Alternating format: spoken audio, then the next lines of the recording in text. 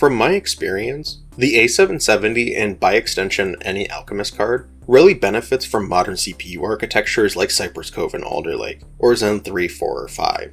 Requiring resizable bar, aka Smart Access Memory on AMD platforms, this automatically disqualifies a lot of older yet still popular chips. CPUs like the i7-9700K would allow for this card to work fine and achieve about 90% of the total performance that something like an i7-14700K can hit. An i5-12600K or i7-12700K would pair beautifully with this card, but because of the overvolting issues, I'm much more comfortable recommending something like the Ryzen 5 7600 or Ryzen 7 7700 family of processors. Even something like a Ryzen 5 5600X would allow the card to fully stretch its legs in gaming scenarios. But if you're doing productivity work with the card, then the Ryzen 7 5700X paired with a more recent AM4 board is probably where I'd go to get the full performance of the A770 without breaking the bank.